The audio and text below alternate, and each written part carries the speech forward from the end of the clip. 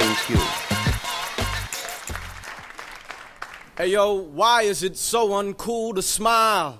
Since when did it become hip-hop's taboo?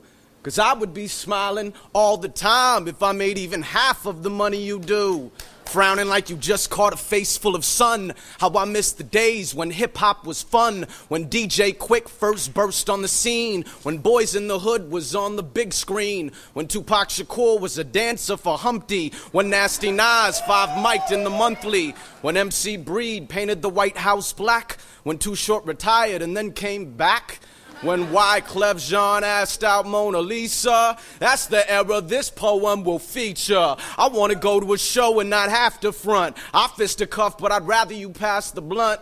Let's just chill and enjoy the diversity. Let's get lost in the rhythm's uncertainty. It doesn't make you less hardcore if you shake your ass on the fucking dance floor. But somewhere along this road we made rules, and smiling became the weakness of a fool, and silence and anger became the norm, and that's when the party began to lose form. I reminisce about the glory that's gone, when happiness wasn't looked down upon, when EPMD crossed over with the crossover, when Tim Hardaway still at his crossover. I used to go to the store and buy classics. Now I go to the store and shit's plastic. I can't call it, I'm fiending for skill, 'cause y'all might be dope, but I don't see your will. All I see is suckers pretending they're ill, snapping photographs with a barbecued grill. Well, I can't relate to this lack of humanity. Music's as vulnerable as insanity.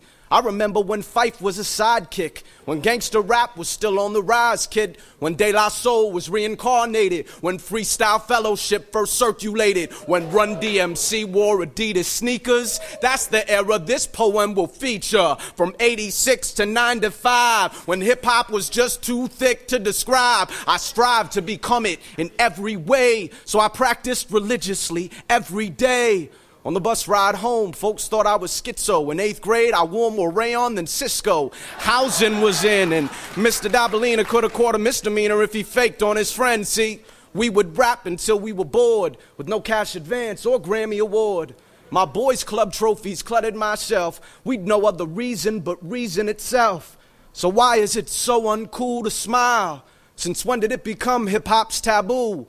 'Cause I would be smiling all the time if I made even half of the money you do.